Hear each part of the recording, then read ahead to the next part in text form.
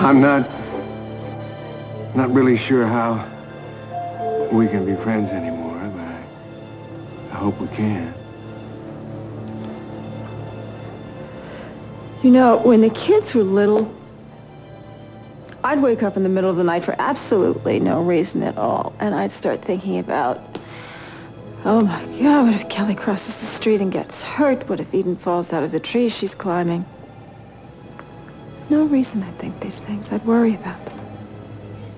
That's the way I was with Lakin and Warren. Really, were you? Mm-hmm. And then I'd go in there. I'd get myself so worked up, I'd have to go in their room and make sure they were okay. Mm-hmm. And there they were, snug in their little beds, sleeping the sleep of innocence. That's right, sleep of innocence. All except Mason. Mason.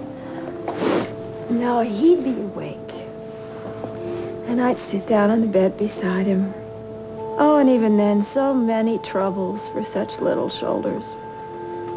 And we'd talk, and I'd hold his hand until he went back to sleep again.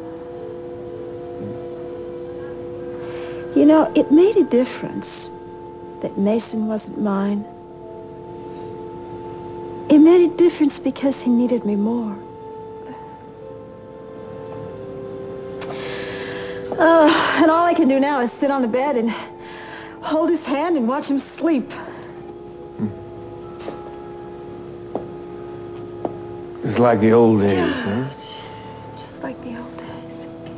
Mason and I've shared a lot, you know, a lot of good, a lot of bad. Probably more bad, but I like to remember the good times. And I think it's because of all the pain we've shared that I feel he's more of a son to me than if I'd given birth to him. Do you understand that? That sounds crazy, doesn't it? That a child who isn't yours, that you feel that kind of bond with? You think of him more, and he's kind of more you than you are yourself. Is that the way it is?